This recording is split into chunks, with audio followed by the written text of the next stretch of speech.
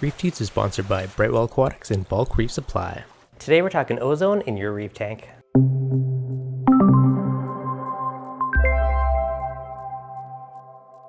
What's going on, guys? Devin from ReefDudes. Now lately I've been getting asked a lot if I'm still using ozone. About a year or two ago I did a video on using ozone in your reef tank, and yes I still am using it.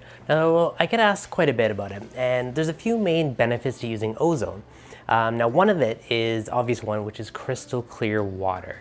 So it's hard to pick it up on camera, but being able to see 6 feet super crisp and clear down the end of the tank really is pretty awesome.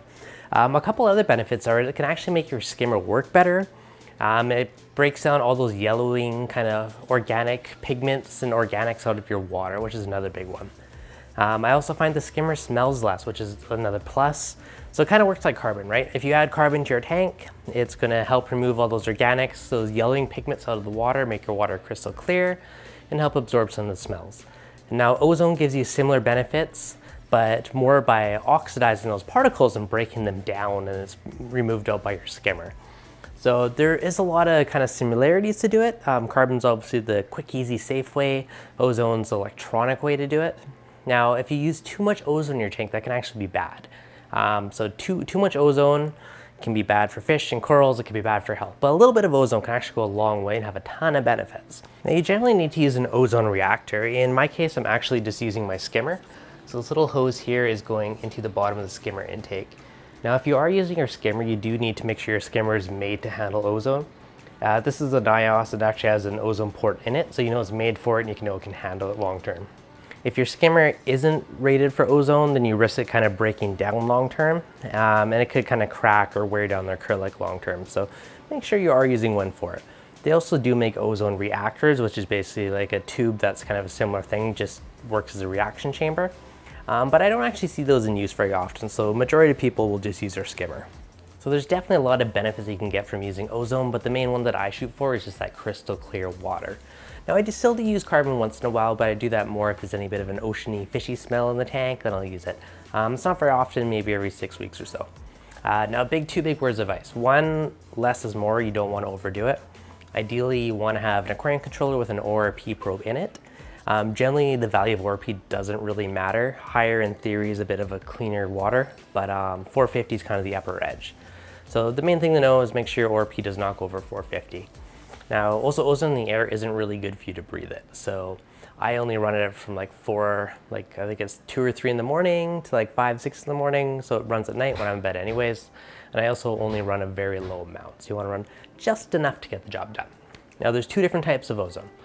You can create it via UV or corona discharge plates.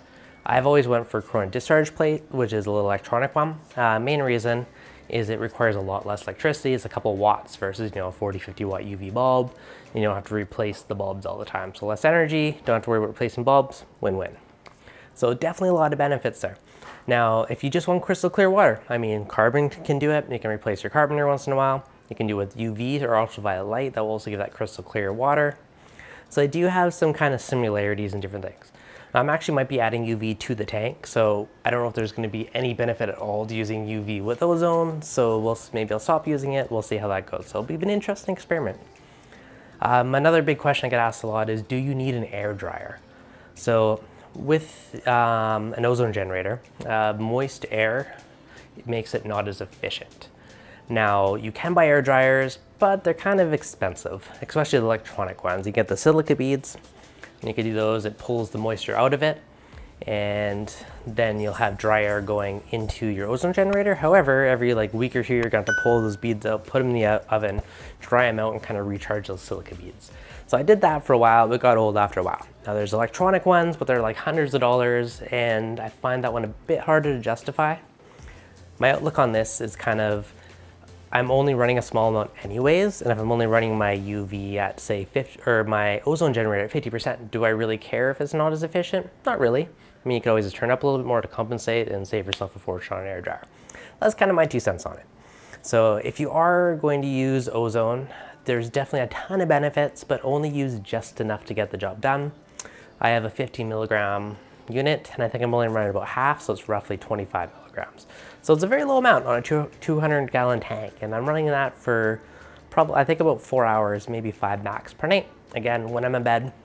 Another wise thing to do is you can put carbon, if you're using your skimmer as a reactor, you can put carbon on the vents on the top of the skimmer, or carbon on the output of the skimmer, and that's going to absorb any residual ozone.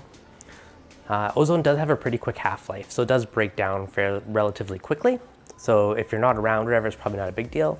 But if you are around right by your tank, putting that carbon on there, just absorb any excess bit is always a wise idea. So there are definitely a lot of benefits to running ozone as long as you do it safely. Hopefully you guys learned something. If you did, hit that like button if you're new, make sure you subscribe. And if there's anything I didn't answer that you still want to know, let me know in the comments below, and I'll see what I can do to answer for you guys. All right guys, hope you enjoyed it. I'll catch you guys on the next video.